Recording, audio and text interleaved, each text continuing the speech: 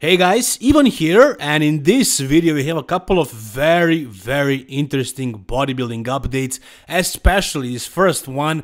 Obviously, it is Phil Heath with a physique update. Physique update that we haven't really had a chance to see in a long time, one where we can see his stomach. We can see whether the bubble gut is still present or not, and how his hernia is holding up. As you can see, he had a surgery and there is some scar tissue visible. But it is probably more important how bloated, how big his gut is, how big his stomach is, because that was the main reason why he didn't win that last Mr. Olympia. Actually, those two last Mr. Olympias he did, and we're gonna talk about in this video whether he's actually retired or not. So let's take a look at this video. We got some footage, that's right. As you can see, we always knew that his arms are big, but here you can also see his chest. And when he's entering this bathtub, you can see that his chest is smaller than it used to be before. Especially here, you can see how flat it actually is. So obviously he did lose some muscle.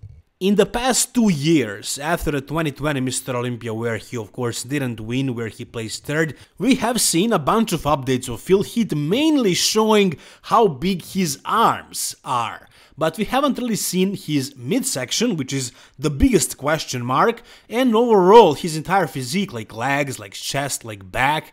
And here we can actually see, and we can see that he did in fact lose some muscle. So in all those videos, photos, we have been able to see how big his arms were, and that's why majority of us thought that he still is holding on to a lot of mass, and we were wondering why is he staying that big if he is not gonna be competing.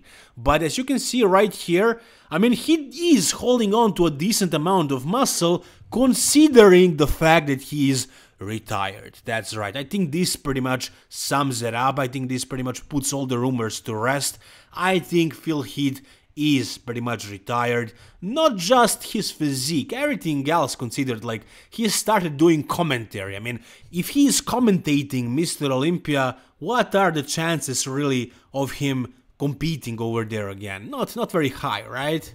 And also, as you can see right here, if he allowed himself to lose this much tissue, what are the chances of him trying to bring all that muscle back at the age where he is at, and also maintaining the midsection in the process, and also getting back that 3D, that plastic look that Phil Heath was known for, that allowed him to win the Mr. Olympia?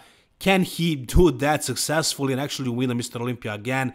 I don't think he could, even if he wanted to. Maybe, but you know, the likelihood is not very high. Like, most likely he's done. But even still, even if we know that he's not going to be coming back, it's still very interesting to see a physique update of him. And I'm pretty sure he was trying really hard to tuck that stomach in, to not really show how bad his stomach looks like. So this is probably him trying really hard. If he was on stage flexing, doing poses, it would probably look worse. I mean, that stomach, again, is the sole reason why he never won 8 Mr. Olympias in a row. And yeah, by the way, if you're gonna say, why would he compete again, he has nothing to prove, he does have only one thing left to prove, and that is that he is as good as Ronnie Coleman and Lee Haney, or better. That is the only thing that he has left to prove. Unfortunately, he didn't prove that. He won 7 titles like Arnold, but not 8 like Lee Haney and Ronnie Coleman, which doesn't make him the best Mr. Olympia of all time. He probably could have been, you know, the best. He probably had the potential to be like 10-time Mr. Olympia champion if there wasn't for that gut issue. But somewhere along the way something went wrong with it, and unfortunately it did cost him that kind of legacy, you know, being the best bodybuilder in the history of bodybuilding. But still, 7 Olympias in a row is a huge, I mean, it's like 3rd best success in bodybuilding, you know, so that's a huge thing. But unfortunately it seems like we're not gonna see him try to get that 8th Mr. Olympia title, because he does look like he's retired. For a retired bodybuilder, he looks great, and his stomach looks better because he downsized a little, and with losing some muscle and without eating too much food, obviously the size of his stomach went down with the muscle. And again, I'm sure he's trying really hard. I'm sure he's training his abs a lot, but I think this hernia surgery kind of messed him up a little bit more, and just, he had that gut, and that's not gonna go away so easily. But again, considering how bad his bubble gut was when he was competing, now he looks pretty good.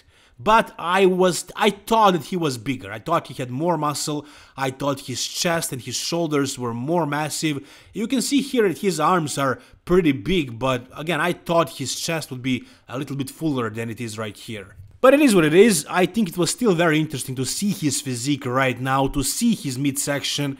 And overall, he does look pretty good. Like, he doesn't have a bubble gut anymore, but does he still have the kind of muscle mass that can match the top Olympians? I wouldn't say so. Whatever you guys think about Phil Heath's current physique update, tell me down below in the comment section.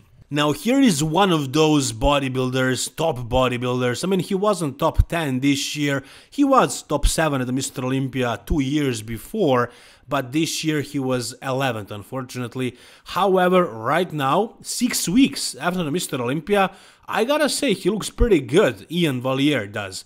As you can see, he's still very, very lean. And he says he's holding it together at almost 6 weeks after Mr. Olympia, sitting around 273 to 274 pounds and pretty lean. I feel I'm in a good spot to start the next phase in a few weeks. I have a fire burning inside after the Olympia to prove to myself I'm not who I displayed on stage in Vegas. I can be better. I will be better. As you can see, as you can notice, he didn't tag Patrick Tour, so I don't know if they're working together still. I made my assumptions before. I think they are done after the Mr. Olympia, after him failing because of Patrick's protocol. I think they're gonna stop working together. This is the second time that they messed it up, but if his only 2 shows are the show when he's qualifying for the Mr. Olympia and Mr. Olympia in a year, I don't think he can afford working with somebody who is unsure how to pick him, who makes these kind of mistakes. So I'm pretty sure he's gonna try and change a coach or do it by himself. I think it only makes sense. I think it will be a better decision for him because I'm sure he knows his body. I'm pretty sure he wouldn't make those kind of mistakes. Even though he can't be super objective when it comes to his physique, I still think he would do a better job than Patrick Tour did, especially this year at the Mr. Olympia. Now, as you can see right here, his chest is his biggest weakness, even when he's full blown, and I'm pretty sure right now he's taking some time to rest up. I'm pretty sure he's off the gear. He's just trying to maintain as much muscle as possible while trying to stay lean at the same time. And I'm pretty sure, I can see that he did a great job with that, but he did lose some of that fullness, and you can see it first in his chest. His chest does look kind of flatter than usual, but again, that's just Iain and his chest. His chest was always a weakness.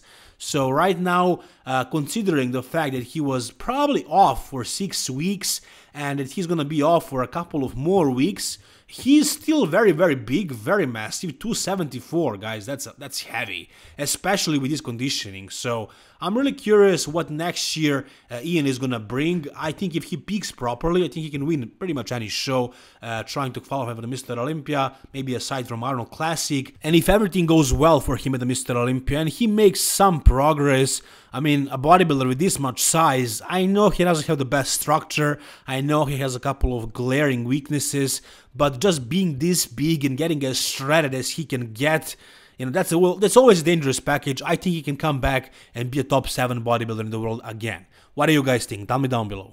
You've seen what Phil Heath is looking like right now in retirement, but let me show you Dexter Jackson. That's right, we got a physique update, a training video of Dexter Jackson, and I gotta say, this guy is maintaining a lot of muscle. I'm pretty sure he's not doing any gear. I'm pretty sure he's just doing TRT just for health reasons, and I'm sure he's training. I really don't think he's eating extra clean. He was never really known for being the guy that eats clean food all the time. He was always eating junk food. I think always when he was prepping, he was always eating at least one junk meal a day, and he was still getting super shredded, and he was called the Blade for a reason. So I'm pretty sure right now in the off season he's eating whatever the hell he wants, and he's training occasionally, and he's on TRT, and he maintains a lot of muscle. Look at those freaking arms. Let me show you the footage. His last Mr. Olympia was 2020, just like Phil Heath, but Dexter is 53 years old. And being 53 and having arms like this, look at this guy. Look at it, this is crazy, man. He has one of the freakiest genetics, if not the freakiest genetics of all time, of all bodybuilders. I mean, being this old and retired for a few years and probably not training, not trying really hard, looking like this is just crazy, man. 53, amazing. Dexter Jackson looks crazy right now in 2023. Whatever you guys think though, tell me down below in the comment section. Like this video if you enjoyed it, and for more bodybuilding content like this, subscribe to my channel, guys. Thank you so much for watching, all the best, and bye bye.